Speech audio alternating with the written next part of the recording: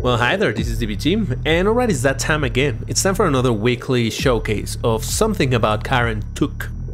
And yeah, I'm trying to pronounce it a little better because last time people were grilling me that I'm pronouncing it wrong. En Tuk. Alright, En Tuk. We're gonna go with that. As you can see by the title, we're not looking at a monster today. We're looking at a weapon, or rather a mechanic in the game, the chainsaw. Now, you know how it works. Basically, there's a small monster, you use the chainsaw, you spend 1 pip, and you get ammunition, right? So that's not exactly all that different than how it is in Doom Eternal. You can see also that my fuel is going to be slowly filling up.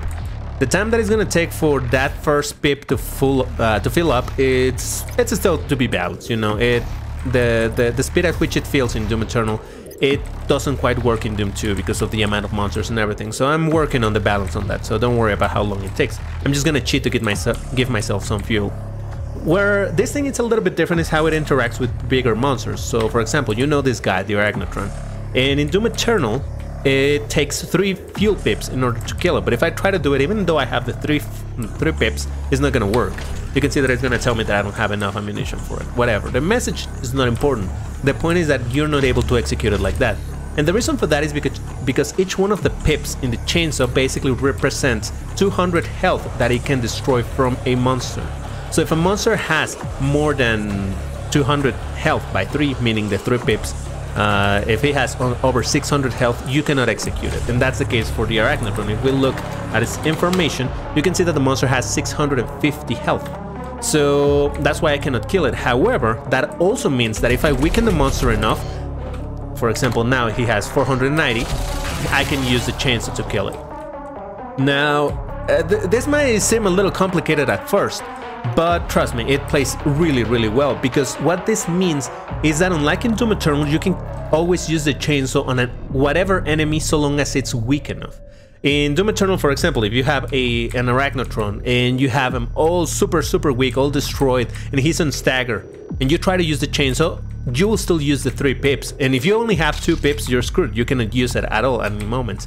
And in this game, for example, if I weaken the guy enough, if I live on stagger, any monster that is on a stagger, meaning when he's orange like this, he has under 200 health. So I use the chainsaw and only uses 1 pip.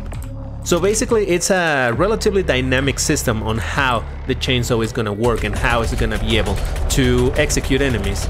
In Doom Eternal, it can be a little problematic when you don't have, let's say you have 2 pips and you need really bad some ammunition and there's only an Arachnotron. There's absolutely no way you're going to be able to kill it with just 2 pips.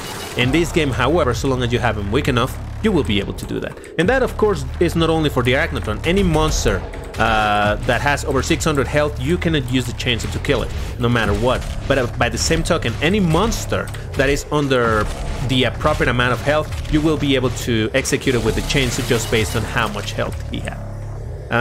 So yeah, like I said, this sounds like it might be a little complex, but in gameplay it really plays so much better, because for the most part you're not going to be using the chainsaw just to execute this big Arachnotron. You have enough ammunition to deal with Arachnotrons, with any monster really, but you're going to be using the chainsaw just as a last resort to fill up your ammunition bag. So this plays different for anybody that has played Dead Foretold, my Doom 2016 mod that we made, Michael and myself, some time ago. It's basically the same system, only that over here you're really limited to only 3 fuel pips. It never gets any higher than that. So it plays really interesting. It makes it play a little different. It's familiar to that of Doom Eternal, but not quite the same. And honestly, I really wish they added something like this, because I hate in Doom Eternal having a weakened Arachnotron and still not being able to execute it with the chainsaw, because I'm 1 pip short of the 3. So alright, that's gonna be it for this video. I hope you're liking this content. Let me know in the comments if you want to see some more, but please don't ask me to show you the Marauder or the Tyrant, things like that, because that's not ready yet.